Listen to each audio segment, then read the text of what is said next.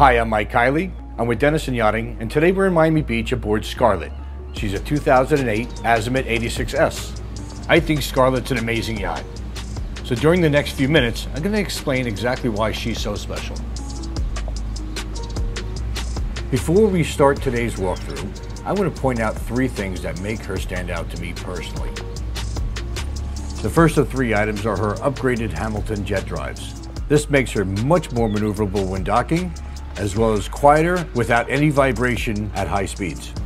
Another plus is her low draft. It's ideal for sneaking into the Bahamas' shallow waters. The second item is the power sunroof. She boasts one of the largest sunroofs in her class. This massive roof slides back into the cockpit ceiling to open up the salon into the sun or the stars. Third and lastly, SCARLET is the only Azimut 86S on the market here in the US. Let's start today's walkthrough on the stern. Back here, we find two outstanding features that are essential on any yacht. First is a hydraulic teak platform, which makes water access simple. The second is a tender garage, which can house a tender as well as a jet ski to starboard. Just a few steps up, and I'm on the aft deck. The sunbed atop the tender garage connects to a centerline settee finished off with a teak table. To port is a second L-shaped settee with a triangular teak table. To starboard is a wet bar with a fridge, a sink, and a barbecue. Everything you need for open air fun is here. Let's take the portside deck and head up to the bow. On the bow, there's a huge sun pad that can be converted to chaise-style seating. Moving forward on the deck is the anchor locker with windlass.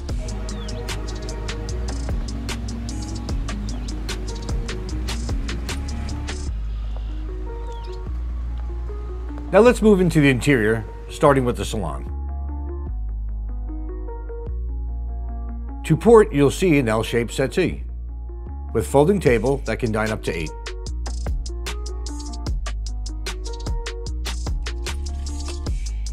Her pop-up TV is in a perfect position to view from any seat. To starboard, there's access to the galley and crew quarters. We're going to touch on these a little later. Let's take a look at the helm. The helm station is quite large. It's wrapped in leather and hardwood. The three centerline helm seats face an array of electronic screens. The Garmin displays give the ability to view engine room cameras, aft deck cameras, night vision cameras, depending upon what you need.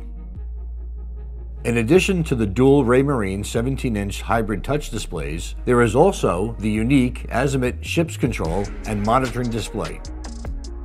There are also two MTU engine displays and the joystick control for the jet drives. At eye level is the Humphrey auto trim and stabilizer system display. All the controls are well placed and easy to reach. From here, let's move down to the master suite. Her full beam cabin has a centerline king-size bed with a custom-made inner spring pillow top mattress. Both sides boast panoramic windows and portholes.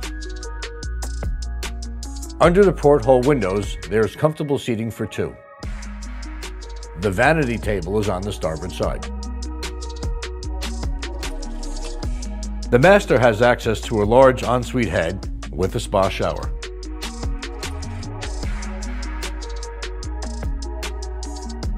Moving forward and to port, we enter the queen stateroom. This originally had a twin berth layout, but recently was converted to a queen for more spacious sleep after a day of soaking up all the salt air. Across the hallway, we'll find a twin stateroom. This is a perfect place for the kids to settle in for the night. The last cabin forward is the VIP stateroom for your special guests.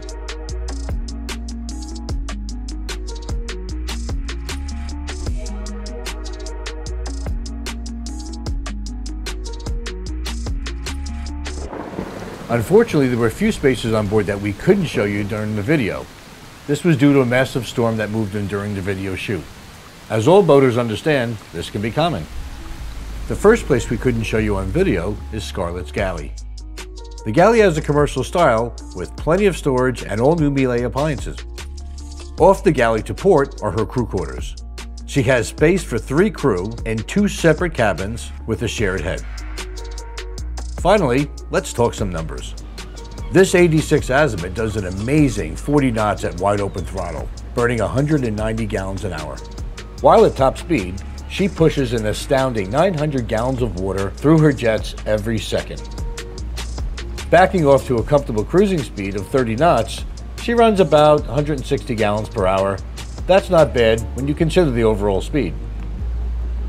This is accomplished with 4,000 horsepower generated by twin MTU 16V 2000 engines.